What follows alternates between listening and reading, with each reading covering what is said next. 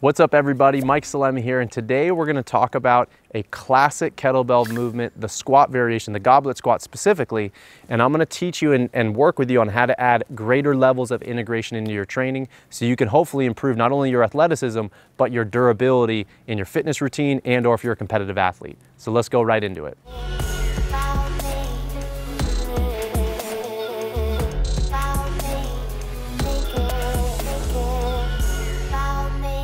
All right, so to begin, what I want to do is demonstrate the goblet squat, and then you're going to see how we're going to add levels of complexity based off of single bell, double bell, stance, integrating the upper body. Let's get into it.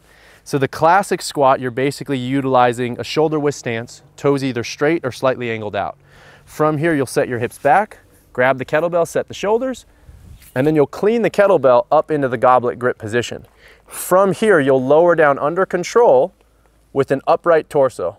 Now the depth's going to be up to you, especially on this version. This is more of a beginner version of the squat, but I want you to really just work on keeping your torso upright, and as you're squatting down, allowing the knees to migrate forward.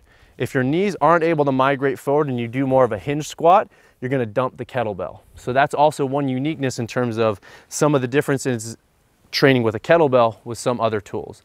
But now let's add a little bit more integration. So as opposed to doing the goblet grip, now we're going to do a racked grip. And what we're going to focus on is integrating the upper body. So we're going to basically do a thruster, which is a squat into an overhead push press. So take a look.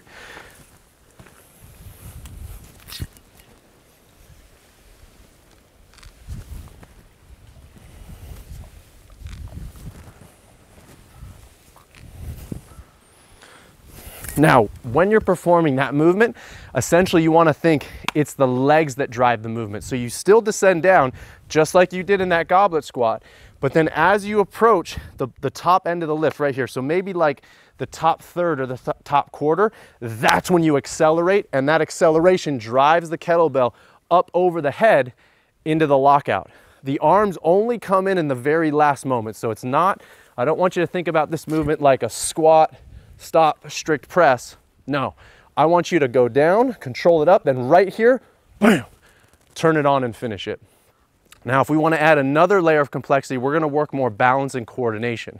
So same movement, the overhead squat into a push press or a thruster, but now what we're going to do is we're going to offset the stance. Okay, so what we're going to focus on, we'll keep the load in the right. From here, now I'm going to bring back my right leg, elevate the heel.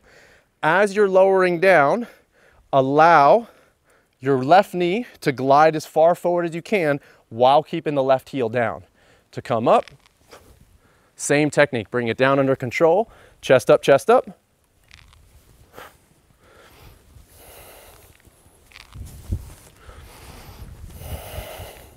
One of the beautiful components of this movement is you're going to get to exercise more mobility, more range of motion around the ankles. Now, of course, if you're really limited there, you just descend down as much as you can control. You don't got to go to the bottom, but this is really what I'm looking for, allowing the knee to migrate forward, keeping the heel down and the torso up.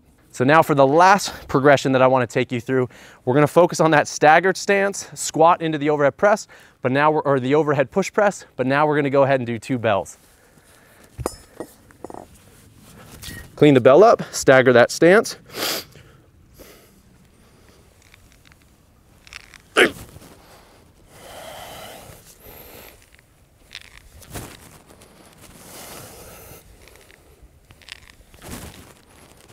Whew. And there you go. Those are some very integrated progressions off of the classic goblet squat that you can utilize to increase your durability, your resilience, your athleticism in your training. I hope you enjoy that. Please try each variation, lay it down for about 8 reps each. You find the level of progression that feels good for you, and please let me know which one you enjoyed the most. Comment below. Which one did you find most challenging? Where was your threshold? I'd love to hear about it and create more videos just like this one for you. Please remember to subscribe. I'll see you guys next time. Make